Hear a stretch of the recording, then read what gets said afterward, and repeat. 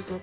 Music across the board, to be perfectly honest. Pretty much every kind of genre, although I don't care for most kinds of rap, and I'm not really a big country fan, but as Christina said, it's the twangy voice country that I don't really like. Really good, genuine, like hoedown country I can get into.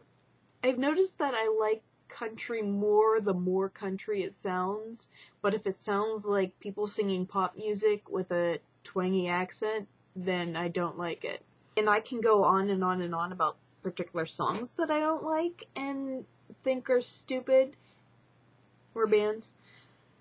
But that's not what we're talking about. We're talking about love here. So a fan of music in general, but specifically I'm a very big fan of rock music.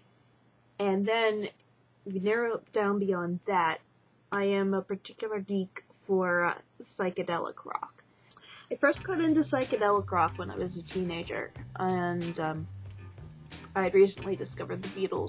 Discovered as far as anyone can discover the Beatles, you know, who's grown up on the music, but then suddenly realizes, hey, this stuff is amazing and awesome when you're 15.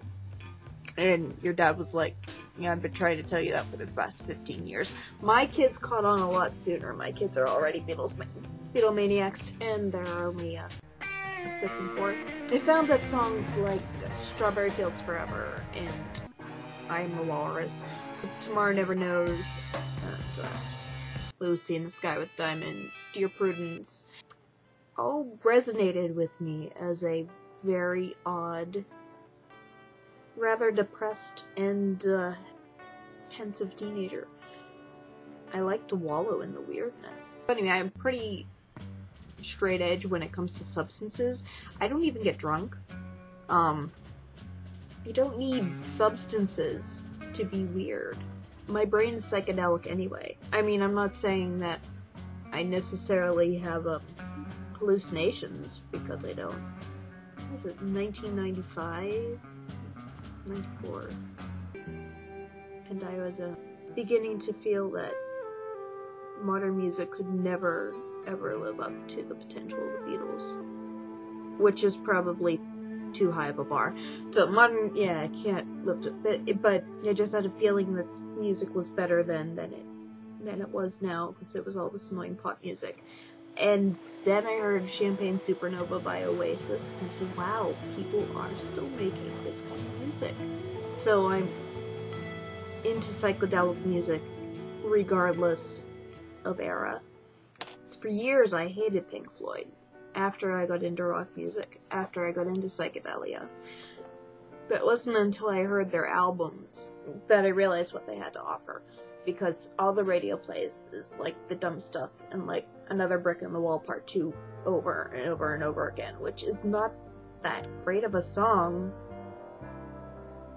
So my parents bought me Dark Side of the Moon the Christmas after the Thanksgiving, where my cousin made us watch Wizard of Oz and listen to it at the same time. And then I picked up Wish You Were Here in a used music store a little while later, and then when I picked up The Wall a little bit after that, I realized that they had become one of my favorite bands. But I don't think it was until I heard See Emily Play that I really allowed myself to call them my second favorite band. If they can make a song like this, then I'll give them credit for all the other songs that they make. That would be the geekiest thing I ever did regarding psychedelic music.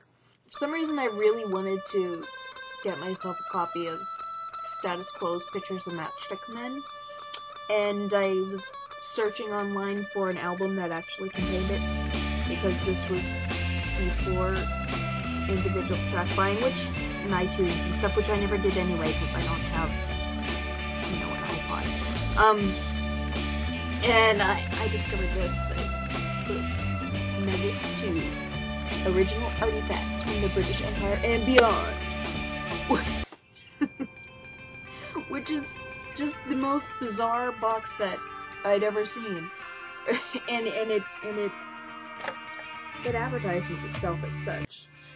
In the beginning, there's actually a paragraph that says, "I admire you. You've got guts. What else could explain the fact that you just plunked down $60+ of your hard-earned money on a box set that contains no hits and just a scant few tracks that you might recognize?" I bought it used for $30, so it was a little bit better of a deal. It was a very good investment because I learned about all sorts of weird bands I'd never heard of, or bands I had heard of, like The Move, but didn't actually know any of their songs, and I think that's really common for like people in other countries. The original Nuggets box set I never got because I looked at the tracks on there and they weren't as odd.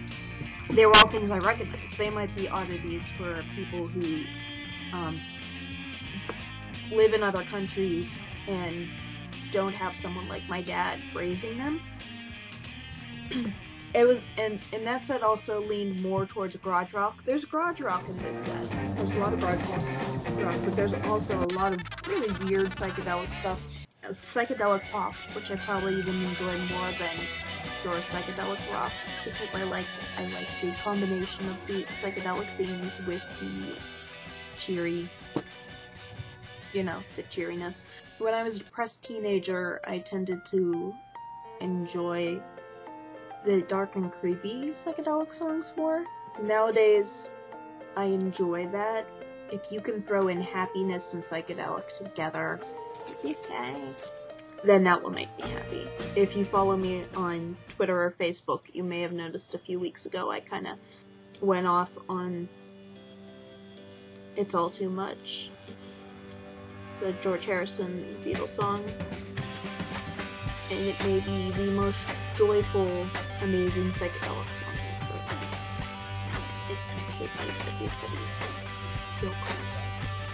Yeah. Oh, never mind. I should probably stop recording now. I've got a whole lot of stuff to do.